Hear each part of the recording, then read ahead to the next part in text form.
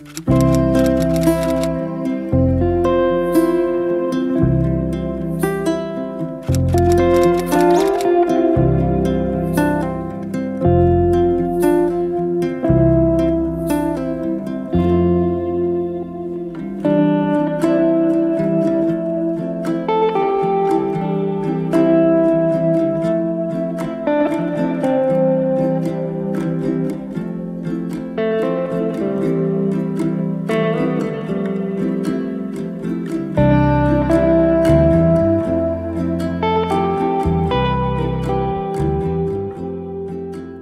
friends, welcome back to our Bible Study with Me, Women of the Bible series. Today we're looking at the woman of the well for our women's Bible study. And as always, there will be a Bible study free printable in the description box, and I will be Bible journaling. So grab your Bible, grab your Bible journaling supplies if you want a Bible journal with me, print off the Bible study free printable, and let's dive into this Bible study on the women of the Bible, specifically the woman at the well. This is one of my favorite, if not my very favorite Bible passage, and so I already have a few notes in it, but I've tried to leave it as blank as possible because I knew I was gonna do a Bible study on it. So I am so ready to mark all in it. Now, typically in this series, I do a Bible study on a woman of the Bible, and then we also pair it with like a godly woman of the modern day. But today, we're gonna pair it with a look at Christian hedonism. I wanted to look at this debated topic or this theological concept, and let me know what you guys think about kind of throwing in a new theological topic into our Bible studies. I feel like you guys really liked when I shared a lot of what I'm learning about in seminary, and this isn't something I'm learning about in seminary, but I figured, hey, this is something I'm thinking about. Why don't we talk about this theological concept in the Bible study this week? So let me know what you think, but let's dive into this women's Bible study. Open up to John 4. Now, the context of John 4 is that we're at John 3. So John 3, we all know John 3:16, for God so loved the world, but the context of that is often forgotten. Jesus is talking to this man called Nicodemus. I like to call him Nico for short. Actually, fun story, I did a biblical and theological studies undergrad degree, and in that degree, we had to do a huge, like, in-depth exegetical paper on John 3, and so I loved studying that. And there we see like a really holy man, like a really godly, good man approach Jesus, and he has questions.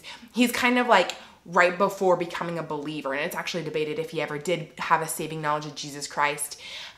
So he's just basically asking Jesus, who are you? And in that, God in his sovereignty chose to preach the gospel to Nicodemus. Well, immediately following this conversation with a well-educated, well-respected, holy man, we see Jesus have this conversation with the woman at the well. It should be noted, she's not named, she's a woman, and she's a sinful woman. She's a Samaritan woman. So she's kind of like the opposite on the spectrum.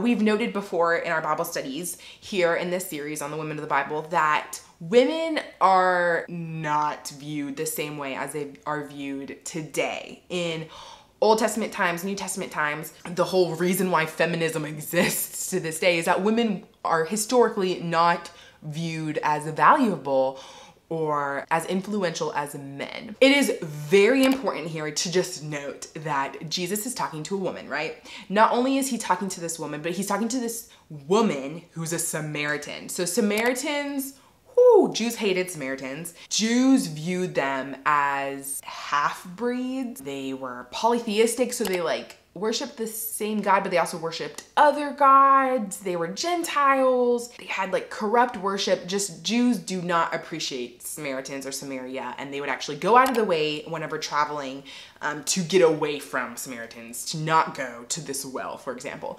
And so Jesus, we see in verse 4, we're gonna work verse by verse in this Bible study, so have your Bible out. If you want to, you can go ahead and pause this video and read the whole section, but we're just gonna work verse by verse. We see in verse 4 that Jesus had to pass through Samaria. This is important in here. Like, you might be reading this, and like we've talked about in this video, we want to ask the kind of obvious questions, the who, what, when, where, and why. So you read verse 4 and it says, and he had to pass through Samaria. And you're like, why did he have to pass through Samaria? That's there for a reason. So Jews would avoid Samaria at all costs because they hated Samaritans, right? And so Jesus had to go to Samaria. And any good Jew reading this would be like, why did he have to go to Samaria? We don't like going to Samaria. We avoid Samaria at all costs. Those are the ugly, corrupt half-breeds. And Jesus had a reason. He had a plan. He had an ordained, important conversation to have with a Samaritan, dirty, sinful woman. So if you're new here and you don't know about this series, this Bible Study with Me, Women of the Bible series, we basically just every single Friday, we look at a different woman of the Bible and we look at a modern day godly woman. And we like to Bible journal through it, and there's a devotional, like free printable Bible study thing down in the description box, so you can check that out as well. And then on Mondays, I share all kinds of Christian living, Bible study tips, day in the life of Christian mom. I'm a mom in seminary, so I share like seminary stuff, all that kind of stuff. So make sure you're subscribed. Like this video, that really truly does help other people find this kind of content if they're looking for it. And consider sharing this video with somebody who might benefit from it, who's also looking to grow in their faith and get more in-depth in their Bible studies. All right, let's get back to this Bible study. Not only is just having this conversation with a woman, a Jew with a female Samaritan, but also this is the longest conversation ever recorded, especially in the book of John, in the whole Bible, of Jesus with somebody else. It's with a sinful Samaritan woman at a well, noonday. Like, people went to the well in the middle of the day, in case you didn't know. If they weren't accepted to go in the morning time is when women usually went, because it's less hot, it's less of a big deal.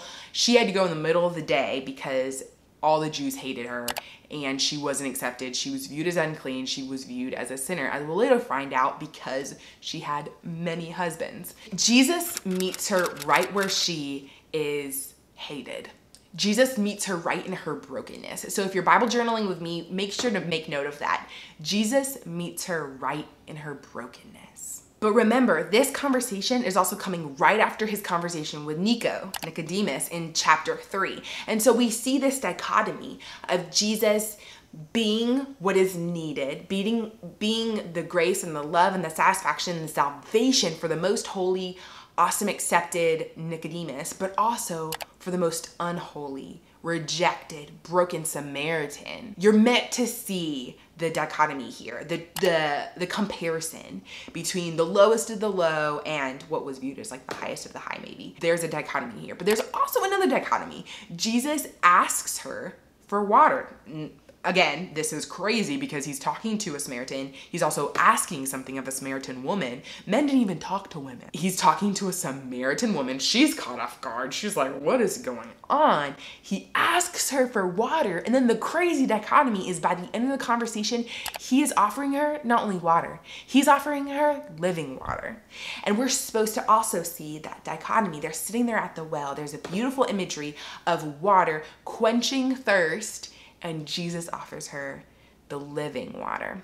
But I might be getting a little bit ahead of myself. So if you're Bible journaling with me, make sure you circle every single time you see water. And then notice that in verse 10, it switches to living water. In fact, in verses 7 through 15 is kind of one section, and that's where Jesus is offering living water. And then verses 16 through 26, Jesus is calling us to true worship, to a true worshipful understanding of who he is. But really take note of this dichotomy. In verse 6, you might want to circle this. Jesus is tired. We see his humanity and the awesome doctrine of the fact that Jesus is 100% man and 100% God.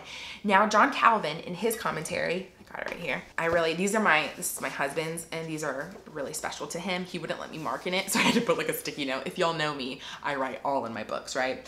Okay, so Jesus is fatigued by his journey, but he was actually fatigued. He's not pretending to be tired in order that he might be better prepared for the exercise of sympathy and compassion towards us. He took upon him our weaknesses. He takes on our tiredness. He takes on our fatigue for the purpose of sympathy, that he might have compassion upon us. I just thought that was beautiful. So Jesus starts talking to this woman. They're talking about the water. They're talking about the well, and she's like totally questioning him. She's like taking jabs at Jesus.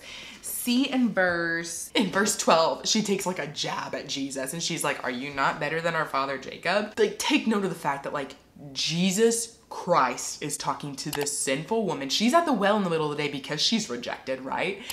And she like does not deserve one word from this man. But her first inclination is like, who does he think he is? And isn't that just so true of our heart state? We too do not deserve even one word from this man, even one opportunity to have a conversation with this man. And yet Jesus reaches out to us even when we were still sinners, even when we were still leaning away like, who is this Jesus? Like John Calvin says in his commentary, though in all of us he has displayed a similar instance of compassion, Jesus too has acted within us in the same way, in similar compassion, in that we just totally, in our own brokenness, we reject Christ so often, and then we taste of his fullness after what? After conviction. And so we see that Jesus calls her out, go call your husband. And that is where the turning in the conversation happens, when it just turns from this like almost like a metaphor of water to like a practicality in her life where she sees and is convicted and meets her sin. So Jesus calls her to true worship, and that starts with an awareness of our sin, our awareness of our need for a savior, of living water. We are like dry and thirsty land, and this water that he offers us is like a spring, ever flowing, the Holy Spirit within us, working within us, giving us new life. And it's also important to notice here that it's free for the asking. It's not for the working. We can't earn it. We can't work for it, like Ephesians 2. But ever more so, she could never earn it. She is not even allowed anywhere near the temple. She's a Samaritan woman, etc., etc. And so much more are we, so not worthy, so not ever able, even in the reach to pursue salvation. And Jesus offers it free for the asking. And so we see in this Bible study that Jesus uses a woman to reveal himself as the Messiah, to reveal himself as our true satisfaction. There's a loud helicopter going over me.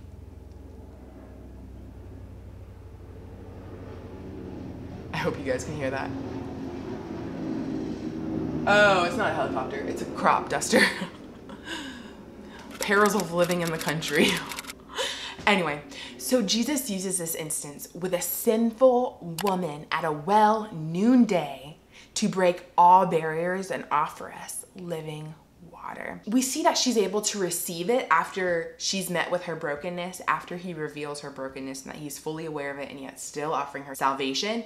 But we also see that her satisfaction in him, her satisfaction in God immediately leads her to get up, leave behind her water jugs, and run and go tell anybody she can in full-on worship and praise of God Almighty, right? And so this is where that Christian hedonism comes in, this theological concept I wanted to talk about. John Piper coined this term, Christian hedonism, and it sounds a little like, what are you talking about? It sounds a lot weirder than what it is. Let me read you the definition of hedonism off of Google. Google's dictionary says, hedonism is the pursuit of pleasure or sensual self-indulgence. In philosophy, it's the ethical theory that pleasure is the highest good and proper aim of human life. So Piper coined this term, or hopefully you've heard this quote. Let me turn to where I have it written in my Bible. In Philippians, where's Philippians? Here we go. Piper says God is most glorified in us when we are most satisfied in him. And let me know down in the comments if you've heard that quote before. But this is part of his, this idea that he coined of Christian hedonism, that when we are most satisfied in God, he is most glorified in us. And I see that here in the woman at the well of John 4, that she, just like Christian hedonism, she was so satisfied in the Lord, so renewed in him. He satisfied her deepest longings that she was trying to satisfy in other men. He met those like that, and she ran and couldn't help but tell everybody she came in contact with about the man who knew all that she had ever done. And there's a pushback against this idea. A lot of people think you can take it too far, which Piper himself says, yeah, you totally can. It's this idea that like if we pursue our full satisfaction in Jesus, he is honored. So Piper uses this example of his wedding anniversary. taking his wife out on a date and getting her flowers and all that kind of stuff. No one would ever say that's selfish. He's honoring his wife. He's honoring his marriage and celebrating it. And so just the same as when we make our full satisfaction in Christ, we were honoring God and we were worshiping him. God is most glorified when we are most satisfied in him. And so I really think this is like a huge concept, especially in women's lives. And I think we just really see this in John 4. Let me know down in the comments if you can if you are on the same brainwave as me and if you can kind of connect. But I feel like women especially, we have these longings and we also have so many areas of our life where we can try and pacify those longings, like shopping, like children, like our husband, like beauty. There's so many areas for women especially where it's really easy to try and pacify our deepest longings in anything but Jesus. And we see again with this idea of Christian hedonism that God is most glorified in us when we are most satisfied in him. That is an act of worship to run after him, to honor him, and finding all of our satisfaction in him, having our eyes locked in on Jesus. And I didn't really plan to mention her again, but Elizabeth Elliot, we Bible studied her last week. I'll link that up above. But all of her satisfaction was in Jesus, running after Jesus, running after the cross as her all, even when she was a single mama in the forest of South America in the jungle of South Africa, in the jungle of South America when her husband had just been killed, she loved those very men who had taken her husband's life. So how much more so are we called to run after the Lord as our full satisfaction and not be distracted by the things of this world, by all the things that we might be tempted to pacify our longings with. If you're taking notes, or if you're Bible journaling with me, or if you're just Bible studying with me, maybe you're Bible journaling on the back of your Bible study free printable. You could totally be doing that. I want you to look at the second half of chapter 4. This woman runs out screaming God's praises, "Come meet the man." And she tells everybody about what Jesus did. He knew everything I've ever done. And she's praising and glorifying God and pointing other people to Christ. We miss everything in this women's Bible study if we don't see that when we study the women of the Bible, God is glorified in us when we are most satisfied in him. Not to reiterate that one more time, but truly Christian hedonism, we as women have this amazing role in the midst of being tempted towards all these different things. We could try and pacify our longings in beauty, or pacify our longings in our spouse, or pacify our longings in this, that, and the other, kids, housework, whatever. We have this amazing role where people are watching us. Children are being raised by us. Our spouses are leaning on us for food and laundry or whatever. Not to say that we're only housekeepers, but you know what I mean. We have the ability to speak into every part of living and say, only Jesus satisfies. Pursue Jesus. And continually be calling our spouse and our children and our church and everyone around us to run after Jesus, just like the woman at the well did. So I'm going to close with prayer really quick. I'm going to try not to cry this time. I don't know why I always cry whenever I pray. Yeah, let's just pray. Father God, thank you for this Bible study with me. Thank you for this series and for this study of women of the Bible. I thank you for the time that we had to Bible journal together, or just look at the women of the well and talk about Christian hedonism, even though it's such a weird sounding, it sounds, I don't know, pagan or something. But God, we know that you are the satisfaction to all of our deepest longings. And we confess, Lord, we get so easily distracted by all the things around us, whether it's our spouse or our children or beauty in the world and shopping and all these kinds of different things, God, but you alone are our satisfaction. Forgive us, God, for the time that we spend putting our eyes on other things, putting our attention on things of this world or anything, looking to anything for our satisfaction other than you, God. God, we thank you for your word, and we thank you for the gospel proclaimed here at the well with this woman who is sinful just like us. God, we see ourselves in this woman. And so we thank you, God, for your work in and through her. God, I ask for you to work in this Bible study, that the people who watch it may hear the gospel in and through your broken servant. And despite the brokenness of your servant, God, and I just pray that they won't hear me, but they'll hear you, God, in this Bible study. God, I pray that you use this women's Bible study to bring someone to your throne, God, on their knees, crying out for that living water that only you bring, God, because only you satisfy. Father, as we talk about Christian hedonism, I pray that the conversation doesn't get distracted with all the debates or whatever, but God, that we just dwell on the idea that you are all that satisfies. Like, you are the only way that we are satisfied in this life. You are all of our joy. You quench all of our thirsts, Jesus. And God, I just pray that you use this channel and this Bible Study With Me series and this series specifically on women of the Bible, that we won't be tempted to think that it's all about us, but rather see the fact that we are tools in your hands, God, and that you are writing a story in and through us. Father God, I thank you for the woman on the other end of the screen. I pray and ask for you to bless her. I pray that this women's Bible study will bless her, and that as we study the women of the Bible, you will grow us in the knowledge and in your grace and in your wisdom, God, and lead us to continually hunger and thirst for you alone and run after you alone for our satisfaction, just like the whole Christian hedonism idea, God. And as we study the women of the Bible, God, as we continue Bible studying with me, women of the Bible, all those little dorky things that I say over and over again, God, may they not see me, hear me, but see and hear you, God. Not for my glory, but for your glory alone. This is your place on the internet, God. You be glorified in my life, in my silly little Bible Study With Me videos. And may the people who need to find these videos find them, God. Thank you for being our satisfaction. Amen. All right, you guys, thank you for joining me for this Bible study with me. I pray that it encouraged you and that you'll join me next week on Friday for the Women of the Bible next episode. Yeah, let me know down below what you think about this whole idea of Christian hedonism, if you'd heard about it, if you like John Piper, all that kind of stuff. Ooh, and you know what? I've been meaning to say this. If you've been Bible journaling along with me, go ahead, take a picture and tag me in it, like on Instagram or Facebook or something. I would love to see it. Yeah. Okay, you guys, I'll see you next time for our next Bible study with me, the Women of the Bible. Bye, you guys.